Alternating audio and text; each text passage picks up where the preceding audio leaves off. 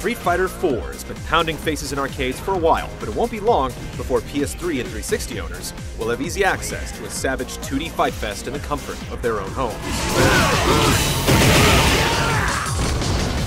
The console version of the game adds new modes and characters, but it's first and foremost aiming to bring the arcade experience home. We can't reveal much about the new modes being added to the game, but this is a series that's always been about the fight. If you've ever played classic Street Fighter 2 and still remember how to throw a Hadouken, you'll be able to jump right in and do some damage with classic characters like Ryu and Ken. Players who have been playing the recently released Turbo HD Remix will find that many of their skills and combos will still work in 4. You'll also be able to head into training mode and beat up on the training dummy, or take on a few of the game's challenges and time trials.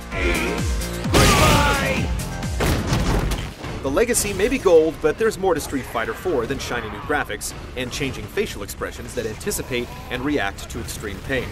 Your super meter, which builds up as you beat down, can be used to unleash a signature super combo or to execute a powered-up EX version of your character's special moves, a la Street Fighter 3, giving players a variety of offensive options. Also new is the Revenge meter, which fills up as you get beat up. With enough energy, you can unleash an ultra combo, flashy and damaging moves that can make super combos look downright modest.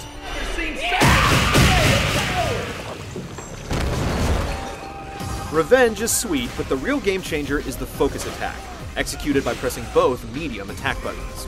Depending on how long you hold down the buttons, you can absorb and potentially counter an opponent's attack, charge up a meaty, unblockable blow, or quickly interrupt one of your own attacks to set up a killer combo. The full arcade cast of characters, including old favorites like Ryu and Guile, as well as the infamous Akuma and new boss character Seth, is even bigger for the home version. Console exclusives include brand new characters such as fan-favorite females Cammy and Sakura, as well as previously unplayable characters from the arcade.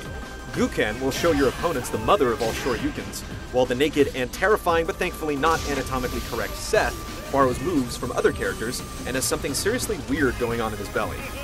Weird but deadly. K.O. I've never seen such a display of power! Building on a classic foundation with a few bold updates, Street Fighter 4 works the nostalgia angle while still trying to create its own identity as a deep and enjoyable fighting game. Things look extremely promising, but a few things are up in the air.